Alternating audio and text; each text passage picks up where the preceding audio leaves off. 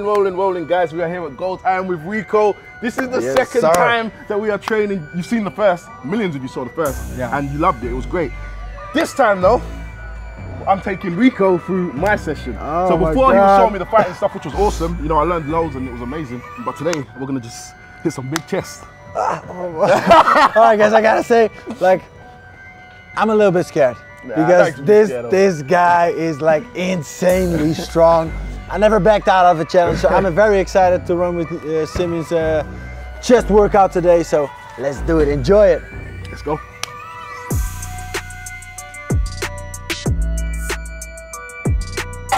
As always, guys, warming up with the bar. Doesn't matter how strong you are, start with the bar. Let your joints get lubricated. Get yourself familiar with the movement pattern you're about to do. And yeah, just warm up with the bar. So like when you finish like a fight, how long do you take off? Like do you have a little break before you a little break, like about a week. A week?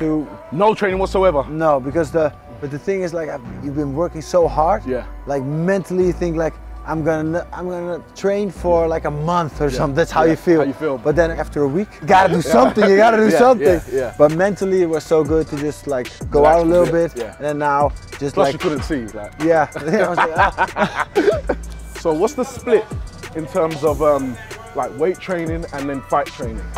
So I got weight training, power training like 3 times a week. So in the morning, we do, for example, conditioning or movement or whatever, and then late in the afternoon we do power training. Because don't do too much together. Yeah, of course, because it tightens everything up.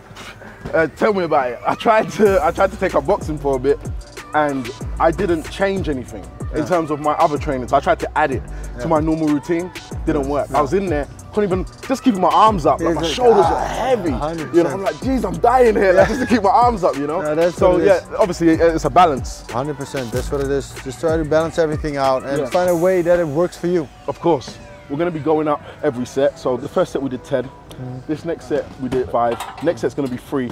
So we're going up pretty heavy, pretty quickly, and the reps are dropping dramatically so that we can get to a heavy set for at least 2 or 3 sets. So based on that, choose your weight correctly. So take this down so that we can get to where we're getting to slower, or you want to go to this and then we're going to go up from this again. Bro, I ain't scared of you. Let's go then, let's go. I ain't scared of you. Let's go. I feel so small next to this guy.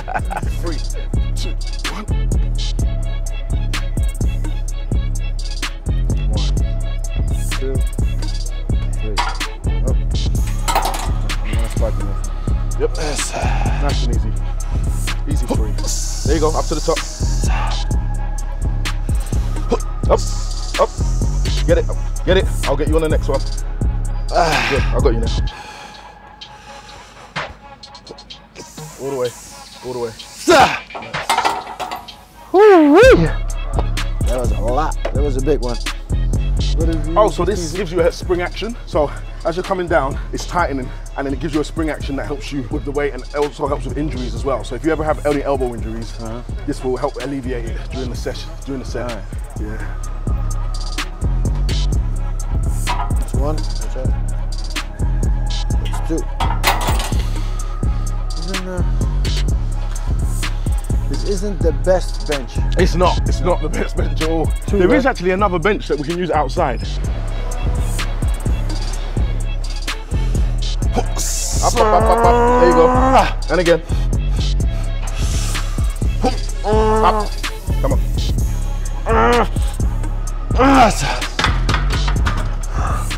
So we actually had to change the bench that we were using because the sun was getting in our eyes, and you want an optimal training environment when you're training. So we decided to come in under the shade and change bench. The only thing we're not sure about is that if the gym holds enough weight for Simeon, so that's the only next problem we might have. But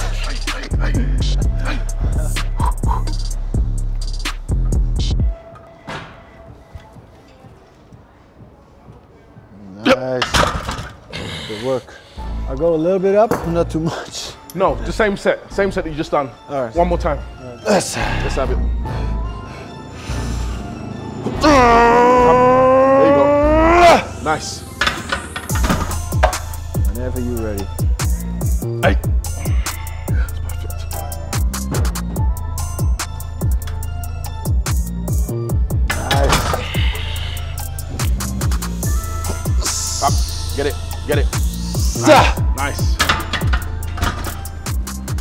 All right, we're gonna leave that on because what we're gonna do next is pause reps. So what we're gonna do is I'm gonna bring the bar down to my chest.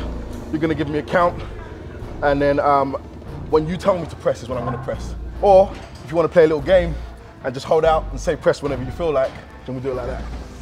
That makes sense? I'll come back in half an hour. Simeon still there? Okay. Keep going. Keep going. All right. Up. Up. It's 2. Up. It's 3. Up. It's 4. Up. It's 5. Up. 6. Come on, come on. Up. 7. You gonna do one more? I'm dead. I thought about it, but it wasn't gonna happen. He's basically not gonna press it until I say. That could be whenever. Press. Let's go. Press. Good. Press. The important thing to remember is that if someone's before you, you have to go after. Press. Come on. Press. Nice. See, this is control. This is power. What happens is you don't actually get the spring action. Press. Good. When you pause it, you don't get the spring action from bringing it down. Press. Fantastic. This is strength right there. All strength. Fantastic set. Beautiful set. Hey, brother. So guys, the great thing is, with that, you don't get the spring action. Another way to improve your bench press is to do floor presses, which also does the same thing. You don't get the spring action because as your arms are resting on the floor, you lose that elasticity that you get from repping continuously. So it's pure strength. That makes sense. Wicked. Most of the stuff that we did was strength based. Yeah. So that's why you kept doing that free plate for so many sets. It's because I presume that that free plate is probably what you would go up to as your max. Yeah. Except the difference is you didn't just do it once, you did it like 3-4 times. Yeah. It's to get your body used to it so that it doesn't stay as your max and your max can increase beyond that. And it becomes a normal weight that you're used to using. If you want to improve, you need to make that heavy set something that you're used to, that you do often, you know, and then you can move beyond. Makes sense. Makes sense. Now we're mixing it up, doing some more reps. Yeah, that's what we're doing now. Yeah. So flat bench is the most important for me, and that's why I want to increase strength. So that's why with that we did a strategy of just warming up to a heavy weight and stayed heavy. With this, we want to build our upper chest. So we're going to do more reps. The lowest amount of reps we're probably going to do on this is 4 to 6. So we're not going to go down to doing 1 rep maxes like we did out there, you know. So, and we're going to do quite a few sets. So this is for the building the upper chest. Building up. All right.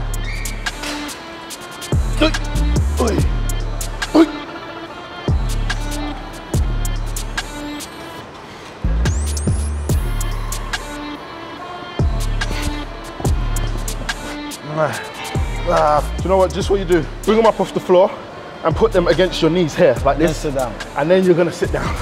And then it will be positioned, ready to go. Onto your knees. That's it. As you swing back, go straight into position to press. There you go. Absolutely perfect. Now you work. Let's go. Up. Nice. Up. Nice. This is your weight. Up. Get it. Nice. Up, to the middle, to the middle, to the middle. One more, I got you. This is a good set. Nice. And then just drop it by your side. Oh, there, you can do that. Right, so the problem now is take it down. You can't move anymore.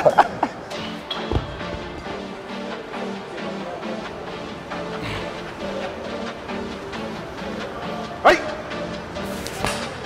I got.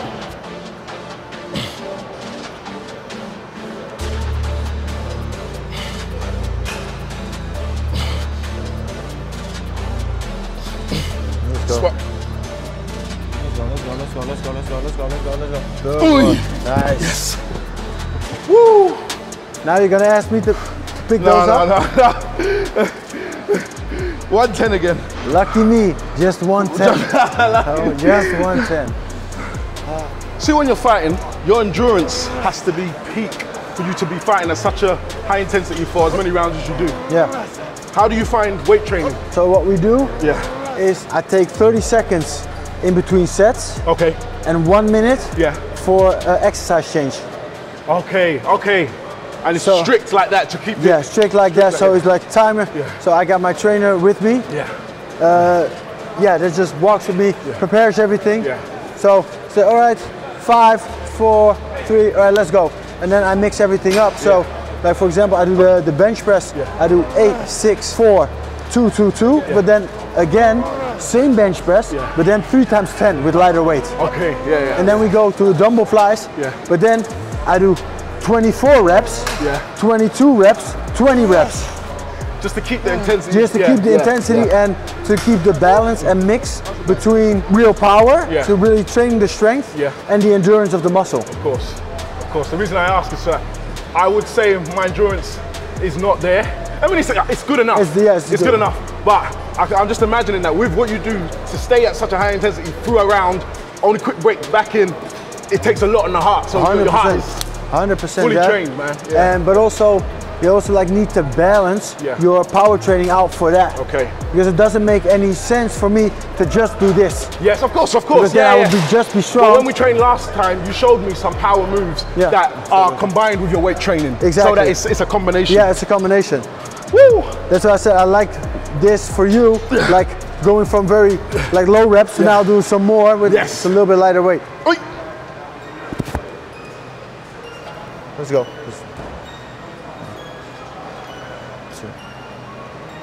3. Come on. 4. 5. Come on, come on, come on, come on. I'm here. Come on, come on, come on, come on. 6. Nice, good work. I count to 6 because I don't know how you do it, but for me, the first one doesn't count. So I pick it up, I put it there. Actually, it is a rep. It definitely is a rep. You're saying like, what do you mean 6? I did 7, goddammit. But for me, I don't count it, so. I normally do, but you always respect the person that's calling your reps. So if they've said it's 5, it's 5. So that's what I heard. That's like, no, it was 6. You did 6, but actually you did 7 with the first one. But it's like, don't say 1. Yeah. That's 1. What do you mean 1? What's up? Oh, there you go. What's up? 1. Good. Up. Come on. 3. Reps are clean. Let's go. Good. Up, up. Get it, get it. Good. Drop it, drop it, drop it. It's stuck. Check this, guys. I'm going to show you something. I did a video years ago where I did a 195 pound dumbbell and a 185 because I picked up the wrong dumbbells. Look what we got here. 95, 110. It happens. I literally was thinking like, why is my left arm less strong? I was just, listen, I'm dead serious. I was just gonna ask you after this set. Yeah, why is it? Why? I only saw it halfway through and I wasn't gonna stop you. It's like, you might as well finish the set. But I only spotted it halfway through. I was like, 95, 110. And you see? And that's what friends do. They just leave you hanging. They just leave you hanging and struggling with your left arm like, oh.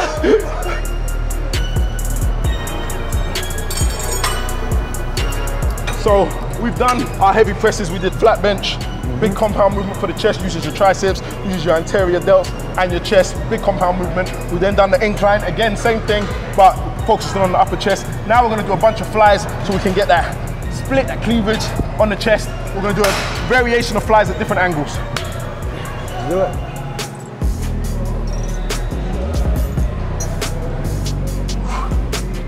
Hey.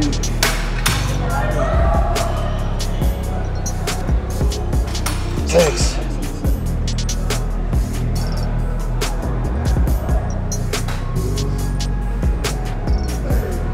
I'm just gonna keep my shirt on just so Simeon doesn't look small, you know? It's just that's what friends do, right? Build up each other's confidence.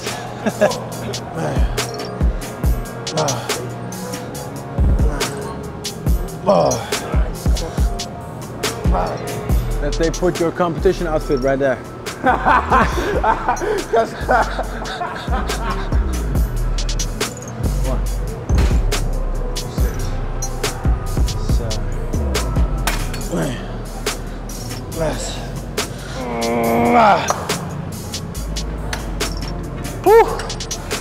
guys, when you're moving on to this exercise, you want to pretty much get this shoulder height. I've done it a little bit higher because I know Rico's taller than me, so I put it for his height. But you want it just shoulder height, and you're going to bring the cables up to the middle. When you get to the end of the reps, squeeze the chest, pause briefly, and release. It's really about the form. We're not going to start going super heavy and trying to swing it out. We just want good form. We want the squeeze at the end of the rep and really give our chest a good pump to finish off this workout. What you're gonna notice if you come in, when I get to the end of the rep, I squeeze the chest. You see that?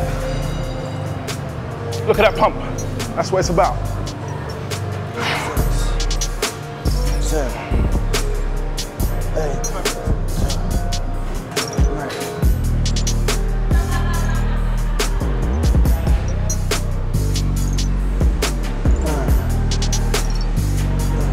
Oh, my chest.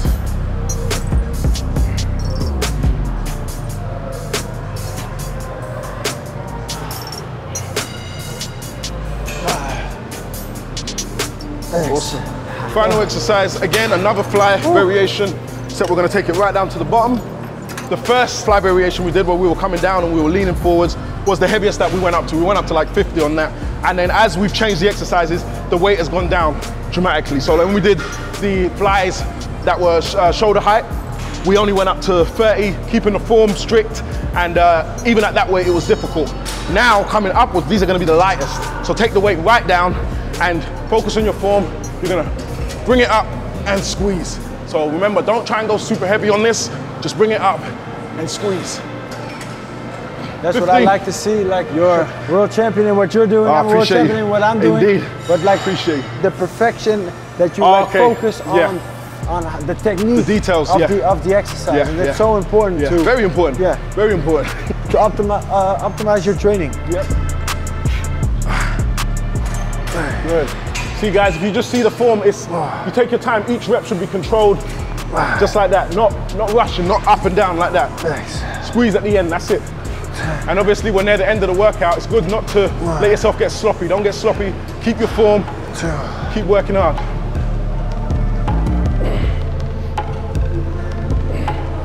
Nice.